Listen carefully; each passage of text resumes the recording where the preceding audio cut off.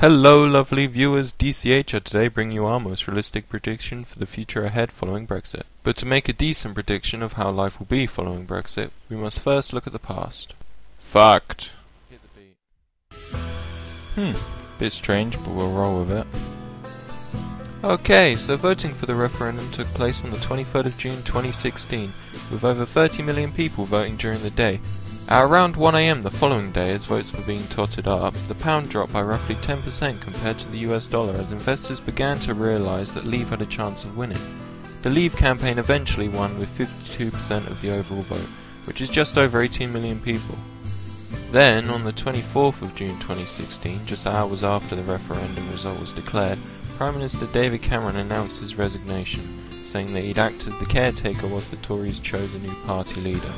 The Bank of England Governor Mark Carney followed up quickly by offering to pump £250 billion into the UK's financial system, hoping this will ease the collapse of the markets and bring about confidence again.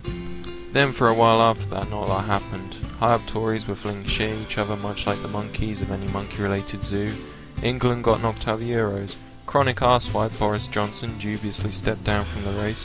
He was soon followed by Mr Bean looky-likey George Osborne and frog-faced wanker Michael Gove, or Froggy for short. Soon, the race for Prime Minister was down to two female candidates, either Andrea Leadsom, a Brexit supporter who was driven by God, family and hatred for gays, or Theresa May, who idolised Thatcher so much she decided to dig up the old hag and wear her wig for good luck.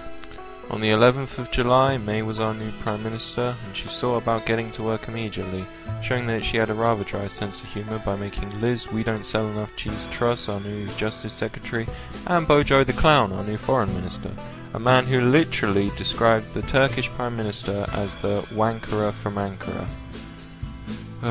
This man is in charge of our foreign affairs. Bloody hell. But anyway, that brings us up to about now. Here's a clone of me with the weather. Thank you, Bob. We're looking at some pretty hot weather over the next couple of weeks. Temperatures reaching low 30s. Perfect conditions for violence and rioting as people begin to realize just how badly the situation will be in the coming years. I'm personally looking forward to the new summer sale bargains, some Yeezys and a new TV, so long as I can beat off the crowd of looters accompanying me in the shop.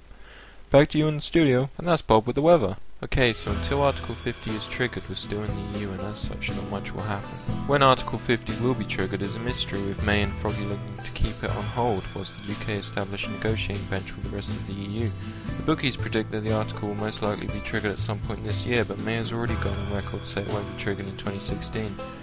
As the UK are the country that must trigger Article 50 for everything to be set in motion, it's a safe bet to assume the Prime Minister isn't going to change her mind. I also personally think that the government will want to see their financial situation before triggering the article, so it probably begins sometime after the end of the financial year.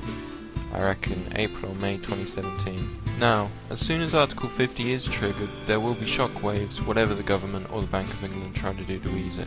House prices will decrease as the National Treasury predicts that the general cost of borrowing would increase as a result of Brexit, ultimately decreasing the demand for housing. Simply put, lower demand equals lower prices. Also, because the cost of borrowing would increase, this would increase mortgage rates and ultimately increase interest rates overall, an opinion also shared by the former Chancellor Mr Bean. I can easily see massive amounts of pressure put on the government from both the SNP and Sinn Féin as Scotland and Northern Ireland voted to remain. Should the government refuse their calls for referendums of their own, which I presume they will, there may be violence.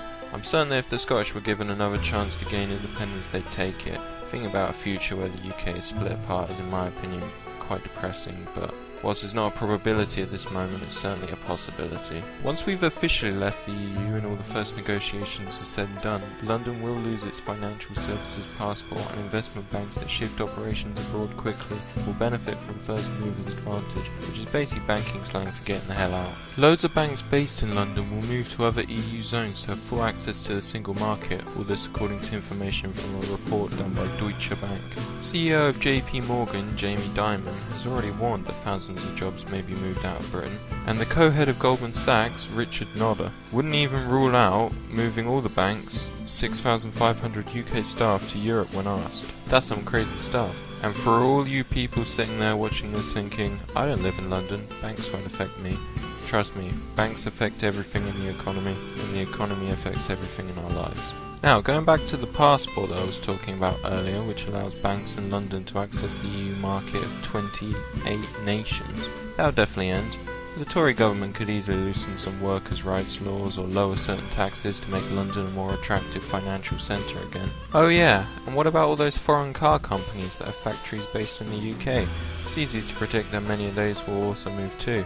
Unless of course wages are suddenly reduced and labour laws are all but scrapped. In the end it doesn't matter whether or not the Bank of England decide to use quantitative easing as a way to stimulate the economy. On the path this is going, the UK, or what's left of it anyway, will be in recession by 2019, leading to more extreme political views becoming popular just before a general election too. It just keeps getting better and better. But seriously, I could go into more detail on all the factors that could change this or that, but then we'd be here for days. If you do want to do some research of your own, the internet is a wonderful place and has all the resources you need. Place comments down below on what your predictions are for the future.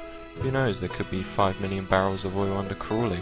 We could get a government that adopts an economic plan similar to Hitler's pre-war Germany. Hopefully without all the racism and sexism attached. As always, this has been Robert, you've been watching DCH. Thank you so much for watching, we hope to see you again soon.